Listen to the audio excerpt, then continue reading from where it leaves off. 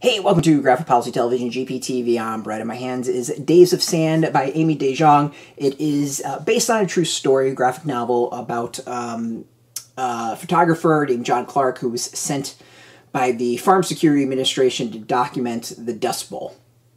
It takes place in 1937, United States.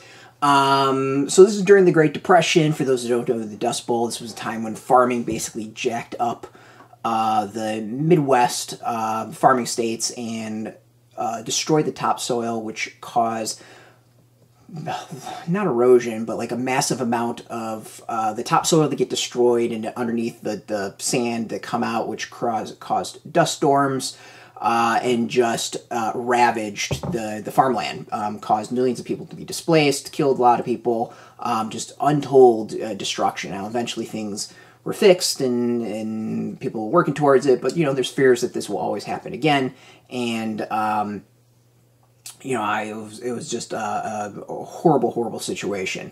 So this is actually a really interesting graphic novel. You know, it follows, you know, kind of based on a true story. These are people who were actually hired to go do these things. They went and were told to go take photographs.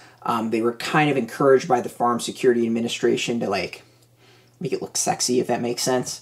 And this one particular photographer not only has to, from New York City, not only has to learn and kind of experience the situation and get to know the people and earn their trust, but also winds up in kind of a moral dilemma. You know, is what he's doing right?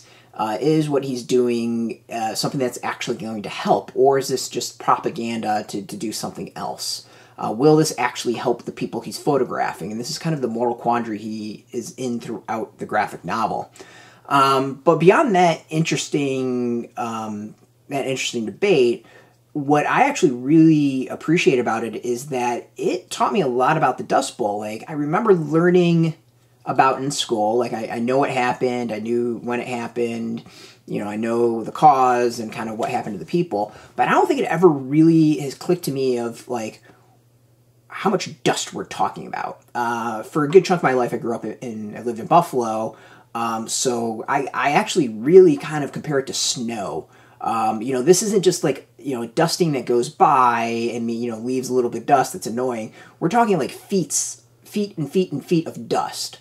You know, there's one scene where his, like, car basically kind of gets stuck in, and the dust is up to, like, you know, almost near the hood of the car. So, I mean, we're talking, like, multiple feet, like 3-4 feet easy. And, you know, that's just a perspective or just a detail that I never learned about. So I really kind of appreciated more what the actual Dust Bowl was about. Like, how much dust we're really talking about and the impact on individuals. There's a lot of focus on just the physical impact of this, that people committed suicide because they were literally driven insane from all the dust, that people were inhaling the dust, and of course, you know, dust in the lungs is not a good thing, and we're dying from that, and unfortunately people weren't recognizing what was happening until it was far too late. You know, these are all things that I didn't know, and I think in many ways the graphic novel for me humanizes it. It really kind of nails down the details of things I was unaware of, that I just didn't know and you know, didn't have a clue about. The back has tons of material about the real people who went and took these photographs, what their time was really like, who they were, you know, what they did, stuff like that. Like, it's really, really interesting. And as I said, this is you know, based on history, so, you know, it does a lot to build off of that and build off the truth. The art is absolutely amazing. I love this art. I really, really love this art. I mean, this is a style that I'm a huge fan of. It works so well for this graphic novel. You know, it reminds me a lot of ways of March, and I'm totally blanking on his name. Nate. I'm totally blanking on his name. I feel bad.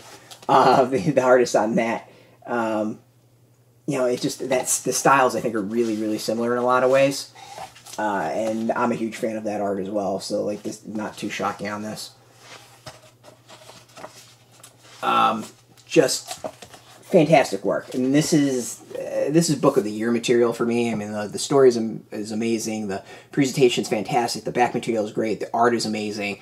It's just, this is, I think, one of my favorite things that I've read this year. And it's educational as well. And the other thing I want to bring out is, like, on top of that, there's some heartbreak in it. Like, it's definitely a tearjerker towards the end. I don't want to go too much detail in it, but it's good. It's really, really, really good. Out now, you can go get this in comic shops and bookstores. I highly recommend this. We got a link beneath this video. Put in your zip code, tell the comic shops near you. No shop, no problem. We do have some links where you can purchase your own copy. There'll be affiliate links, so we do get a small percentage. By doing that, you'll support our site. So thank you. And speaking of support, I want to thank SelfMadeHero for hooking us up with a review copy. And of course, thank you all for watching. If you are into graphic novels, even to comics in general, check us out every single day at graphicpolicy.com. We're on Twitter, Facebook, YouTube, Tumblr, all at Graphic Policy, keeping it nice and consistent. Until next time, keep reading those comics, and keep it geeky.